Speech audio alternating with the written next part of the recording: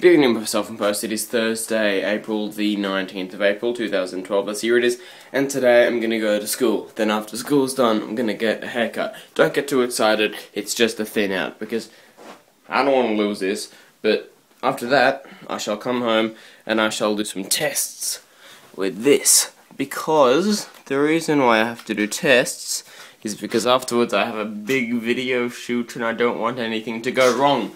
I'm doing a music video for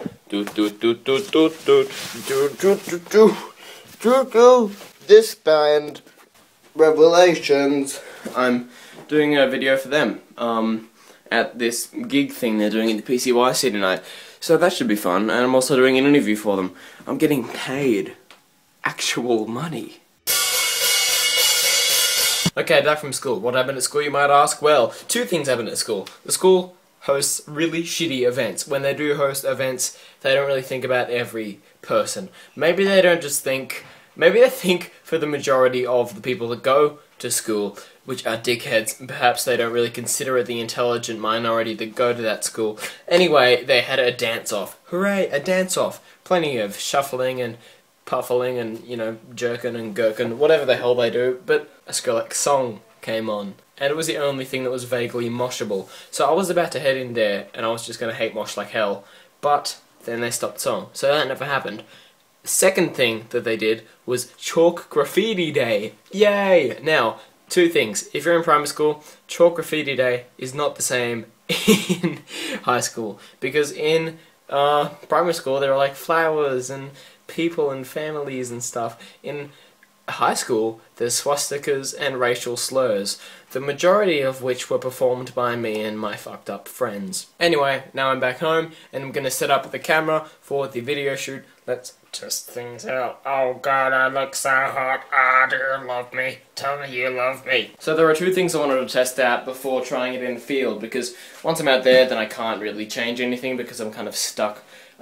So, first thing is to test out the effectivity of my homemade Steadicam. I have tested it out before, but this is the first time I'll actually be using it. Want to see if it's still fine. I'm using 2 zip ties instead of 1. The second one's just to secure it a little bit more. And the second issue I'm facing is that if I'm using this external mic, the Audio-technica ATR6550, it seems to kind of just have a little buzzing effect in the background. So I want to see if that still happens. So what I'm going to do is I'm going to get a dolly shot.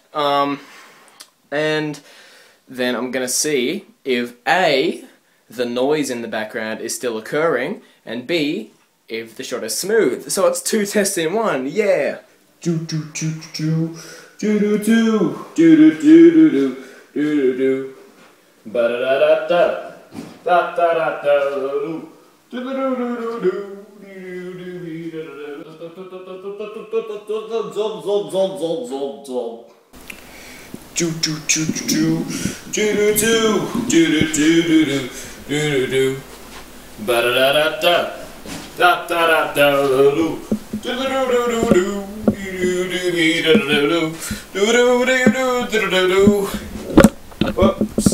that shouldn't have happened.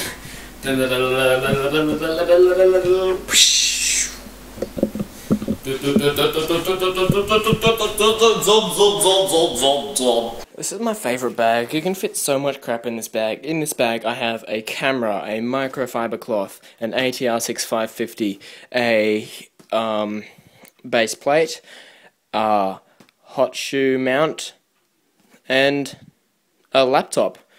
And yep, that's a fair bit of stuff. If you wanna fill a bag full of stuff, then this is definitely the bag to put your stuff in. Hey. I'm a bad person.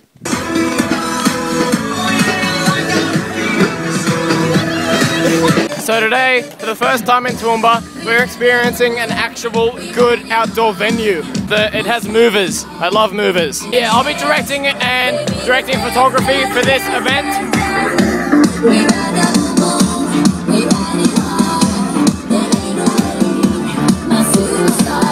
Okay, so now that's all over. It was pretty good, except for the fact that the crowd was really dead. Revelations could have played a much better set than they did.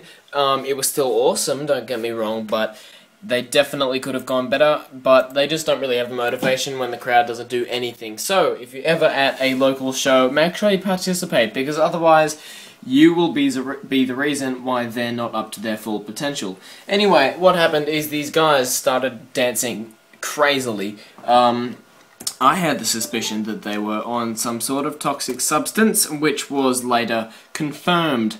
So what happened is apparently he got drunk. Yeah, okay. I think the cops just said drunk because they don't want to freak anyone out. I believe it was something a lot worse than alcohol. However, he eventually passed out, just completely blacked out. And then they kept him under the shade for a while, even though it wasn't sun. I don't know why they put him under there.